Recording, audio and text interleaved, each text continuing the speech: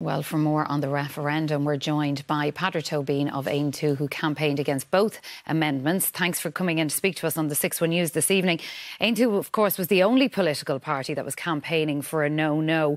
What was it, do you think, about your message that resonated with voters? Well, I think this is a great day for Irish democracy, to be honest. I think it's the people versus the political establishment, and the people won. I think the country has dodged a bullet in terms of these referendums. It's very clear to me that it would have sowed enormous confusion within the court system. We would have had hundreds, if not thousands, of people traipsing through the courts at massive cost to themselves, trying to achieve their rights. And also, there was a material reduction in the level of support that would be given to people who are carers or who are in need of care. And I think the major message for me is that we have a political establishment that is not listening to the people.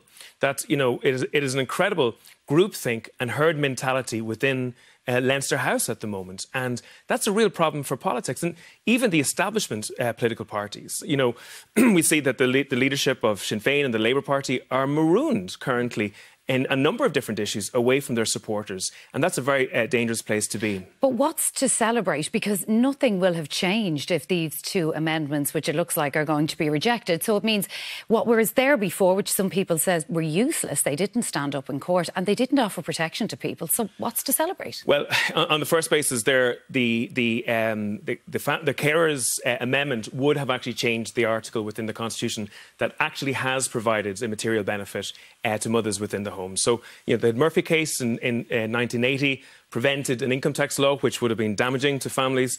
The 1992 L versus L case would have had a benefit in terms of maintenance and alimony, and that would have been damaged as well. And actually, there's a court case live at the moment where a mother of a person who has a severe disability is hanging her case on this particular article to achieve proper carers allowance. The government, like so many other people, is fighting these individuals who are simply looking for help in terms of care. But it doesn't change the fact that day in, day out, mothers do go to work, and nothing in this clause prevents them from having to do that, because that's the society we live in. And that's the key point here. So in many ways, the government's amendments were an empty, hollow husk of virtue signalling. They were providing no major difference to people. Now what the government needs to do is actually provide the bread and butter supports that so many people want.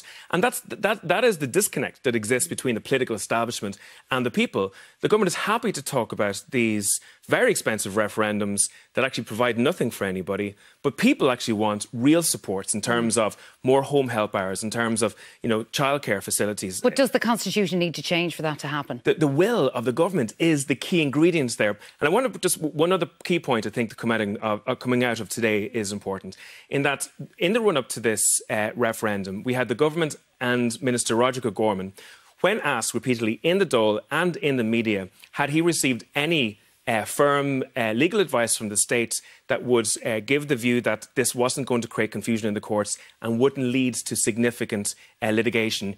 He confirmed that. He says he has received no advice. But we've seen a leaking of the Attorney General's advice, which actually states specifically that durable relationships would cause confusion in the courts and it would lead to litigation in the future. I don't think confusion was the word. Well, it would say there was no certainty how the courts would decide on what durable relationships meant. And that's exactly the point Aontú was making. But the minister was misleading the people, and misleading the people before a referendum is a very serious issue. Well, there was other misleading or mistruths, you could say. Like, there were some no campaigners. There was a poster up that said, "Don't force mothers out to work, vote no." That was criticised by the Electoral Commission because they said that it was an incorrect representation of what this was all about.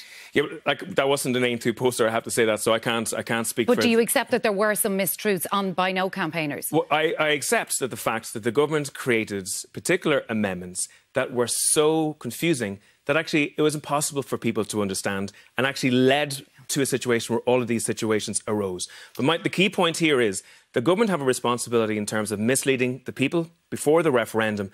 I personally think that the position of Roger O'Gorman is untenable at this moment in time, and I think he needs to come out and answer questions of why he was given information by the most senior legal advisor to the government that he refuted he received, and every time he was asked in the Dáil and in the media. What do you mean it's untenable? Do you think he should leave his position? Absolutely. A constitution is one of the most important things that happens within a democracy. And we had a minister who purposefully misled the Irish people in relation to the senior advice that he was getting, and I don't think his position is tenable. Can I just ask you, though, what would you say to families out there, single parents, quasi-families, as Michael McDougall called them earlier on, who after today still aren't recognised as a family unit? Well, I think it's really important that people, single-parent families and cohabitating families, don't see this as a no to them. This isn't. This is a no to government incompetency, is what it is. In actual fact, most of those families, when I meet them in my constituency, they actually want to get real bread and butter material help. They don't want the virtue signalling, empty, meaningless amendments that these governments are providing. In my own constituency, most parents are getting up at 6:30 in the morning, they're commuting an hour and a half, they're dropping their kids off at a creche, they're working a 9-hour day, and they're doing it in reverse.